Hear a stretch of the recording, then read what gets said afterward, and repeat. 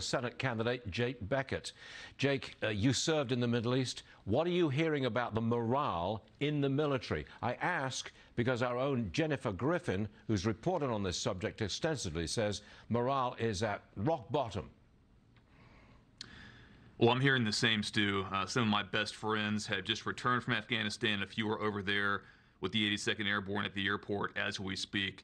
Look, morale is low because our commander-in-chief is absolutely incompetent.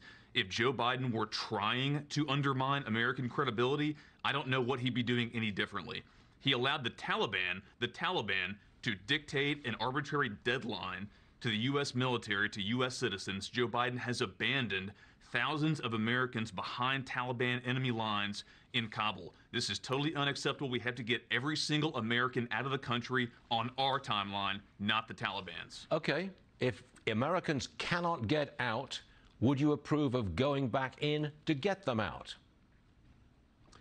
Yes, because the British SAS, French Special Forces, they've already been doing that over the past several weeks. Look, if other countries can go get their citizens, so can we. We're the U.S. military. We still have the best military force in the entire world. We have to project American strength. There's no better use of that force and that strength to go rescue trapped, stranded American citizens. Absolutely. Get them all out, get our equipment, and get them home. I'll ask you the same question that I've asked many of our guests this morning. Do you think that the Commander-in-Chief, President Biden, is up to the job?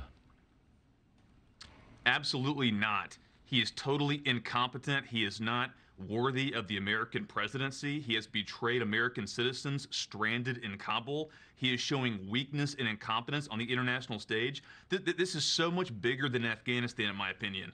The Chinese are watching this as they look towards Taiwan. The Iranian mullahs see this as they look to develop tactical nuclear warheads. The Russians see this as they look to make more territorial expansions in Eastern Europe. The ramifications of this Afghanistan debacle are going to be here for years to come. We need real American leadership. We're not getting it from Joe Biden and his administration. Jake Bequette, thanks for being here. We will see you again very soon. Thank you, sir.